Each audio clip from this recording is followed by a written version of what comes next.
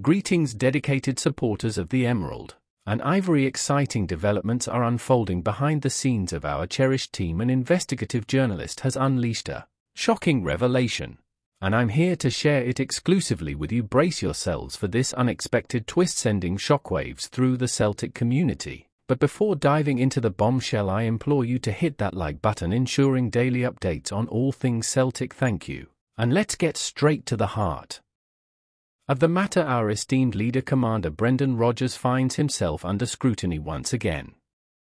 However, the spotlight on Rodgers isn't for the reasons one might anticipate. The pressure mounts as Rangers secure a lead in the Premiership.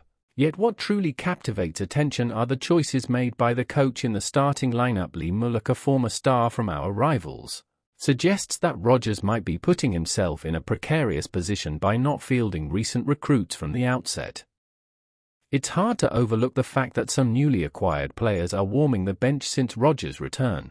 The transfer market has become a touchy subject, while players like LS Palmer Young and Paulo Bernardo have seamlessly integrated. Others like Gustav Lilka, Mike Noy Odin, the go-home Kwan and Marco Tio have barely set foot on the field. Kwan and Tio have already been loaned out, and Legab Balela only played due to an injury to Cameron Sykers, Nicholas and Adam Ida, despite arriving in January, are yet to leave a mark. Football pundits Mullock and Tam McManus share robust opinions on the matter. McCulloch suggests that Rodgers may be sending a message to the board expressing doubts about some recruits from the start.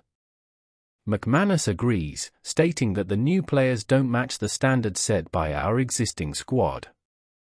Is Rodgers taking unnecessary risks? Is he asserting himself or creating distance from the board? Ponder these decisions, especially in the midst of intense competition where every point holds significance. Share your thoughts in the comments below as we continue supporting our team through thick and thin. Hail, hail Celtic, and remember,